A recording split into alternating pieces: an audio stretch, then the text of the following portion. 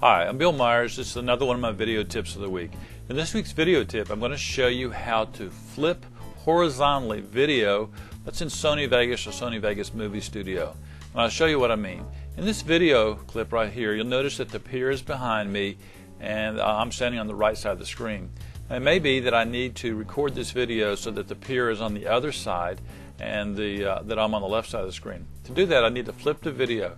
To flip video, what I want to do is move my mouse up onto the video track and select Event, Pan and Crop.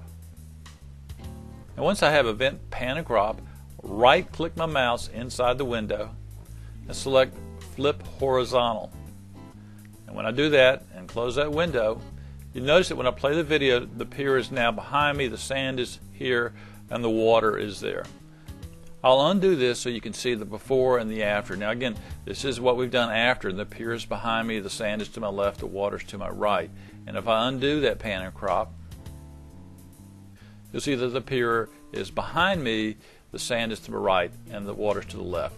This is real easy to do. You can do it with video clips, and you can do it with still images. You can do it in either Sony Vegas Movie Studio or Sony Vegas Pro. Very easy to do. I'm Bill Myers. This has been another one of my video tips. To find more like this, visit www.bmyers.com.